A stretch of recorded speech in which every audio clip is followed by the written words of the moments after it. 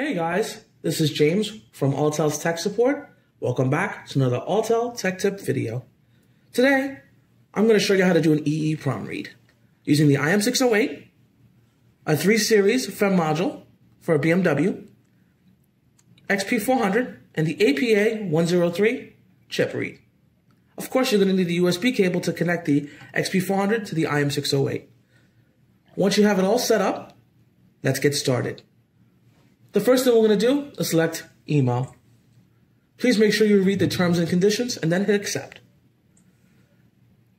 After this, hit BMW. Then system selection. Immobilizer. And of course, the FEM immobilizer. The next step here is hit select the EEPROM operation. And then before you go anywhere else, select your diagram. Now, we provided you a diagram on for this particular FEM module.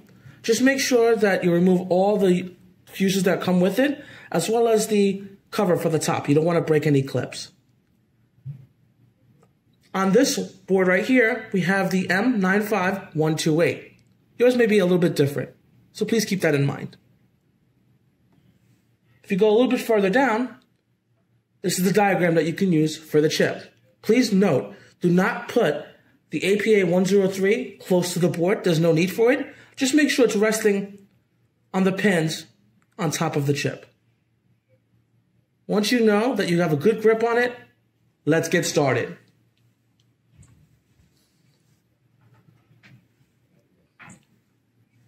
After that, we're going to select read operation.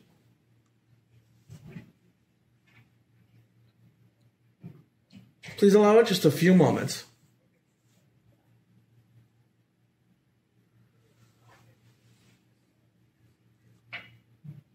And then that's it. It's great. Just as an added note, please make sure you save the original file and do it again. You want to make sure nothing changes. Once you've done that, you've gone one step further into pre-processing the key for this. There's several other processes you got to do, but we're just doing the EEPROM read today.